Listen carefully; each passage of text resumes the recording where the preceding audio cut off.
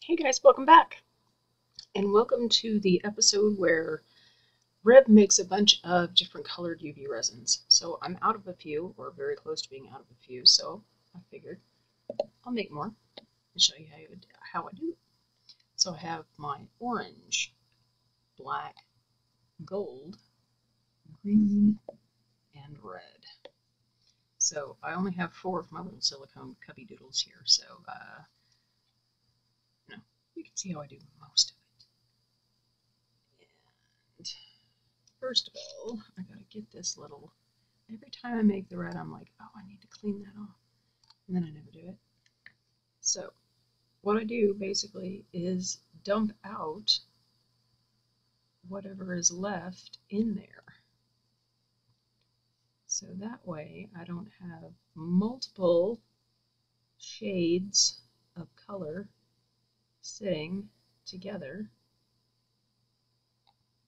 to where they run the risk of not curing correctly or not mixing correctly, but also it kind of gives me a visual idea of how much I need to make.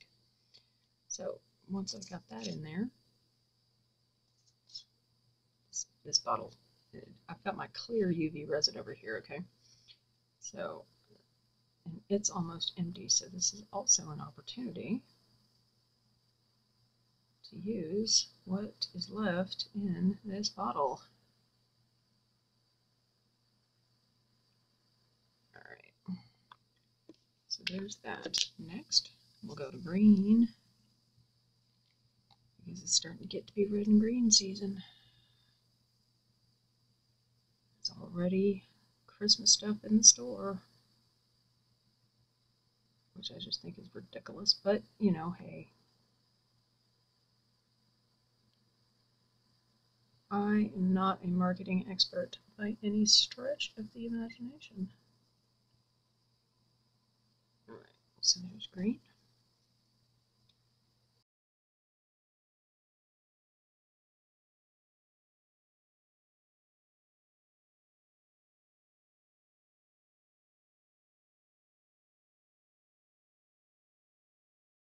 Go in with the clear. Pardon the spitty noises.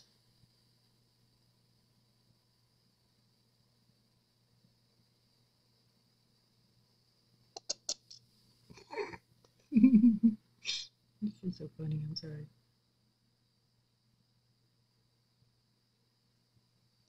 Okay, so there's green.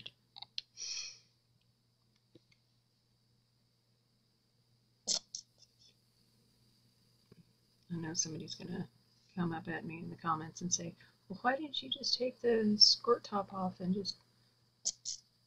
Well, because I don't want to run the risk of accidentally dumping too much in there. Because I know me.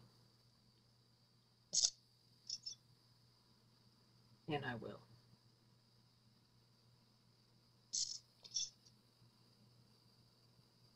Well, all that spitting is just causing bubbles. Well, me stirring it's going to cause bubbles too, so I'm really not worried about it. Bubbles happen.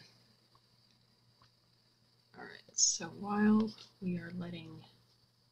I'm going to turn that bottle upside down so it just all runs to the bottom, and then we're going to grab our fresh bottle of UV resin. Let me grab my colors. Alright, now what I use to make mine is alcohol ink. So I have my About Alcohol inks here. So I have bright red, I have green, I have golden metallic, and then I have orange. So, and one thing you have to realize about making your own UV resin is you have to be very careful about making the color too strong, so that there's a possibility that the UV resin will not cure. So there's that to be cognizant of when making your own UV resin colors. So start with less and then work your way up. So I'm going to do 1, 2 drops. 1, 2, no, with the metallic I'm adding 3 because metallic alcohol ink is just by and large a lot more sheer than solid colors. 1, 2, orange. Okay. And I have my tiny mixing spatula of choice.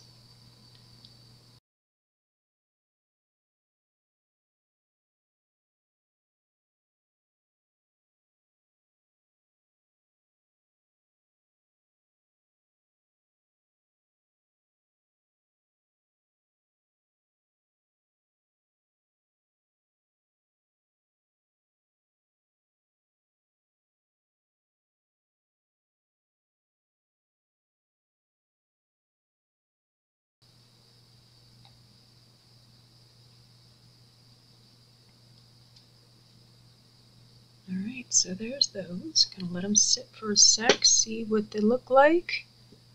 Need to continue to stir my gold. And I'm tempted to add a tiny bit, and yes, I see the spot in there. I know somebody's in there going, get the speck! Okay, I'll get the speck. There you go. Speck gotten.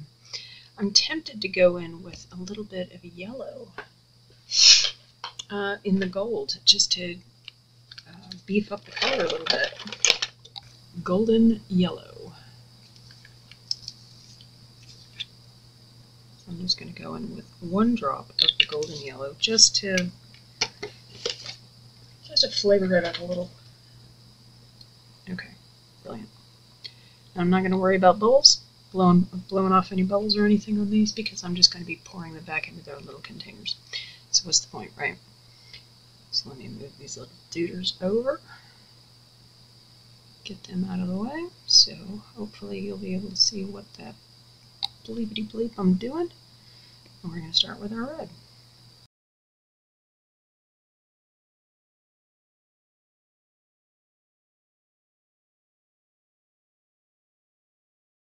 Before I risk knocking over a brand new full bottle, put the cap on.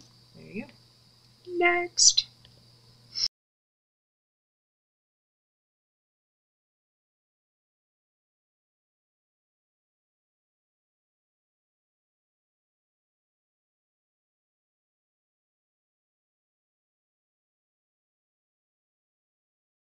If you're wondering how to clean these out,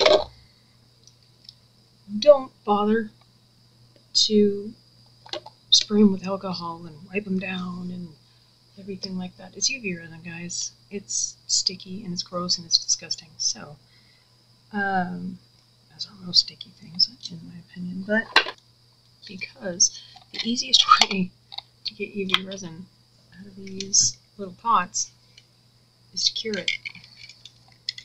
So I'm going to take my UV lamp. I'm going to cure this.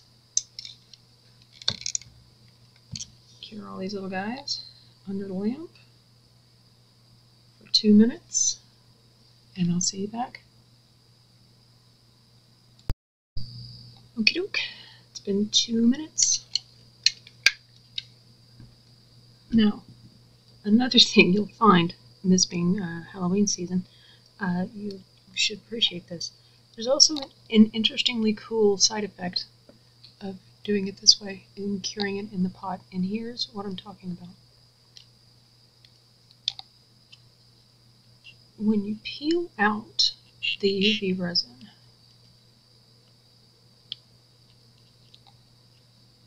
there we go. Out of these little, if you have these little round silicone doodads, and most of us do, when you peel it out, it makes these really cool shapes. Does anybody remember the thunderstorm coaster that I made? Well, this is how I made the lightning. So you peel it out and you get these really awesome shapes. Put these in your projects, man. Make something cool out of them. You know, look at the shapes. You know, when we were kids, or I still do, look at clouds and find shapes in the clouds and you know, the parathenia, that you see things that aren't really there. You see shapes and things, faces and whatnot. See, look at that. Look how cool that is. It looks like, oh, I just got an idea. Oh, I just got an idea. Let's get the green out. Let me know down in the comments if you can already read my mind on what I want to make. Look at that one. That's really cool. Right. Last but not least, the orange.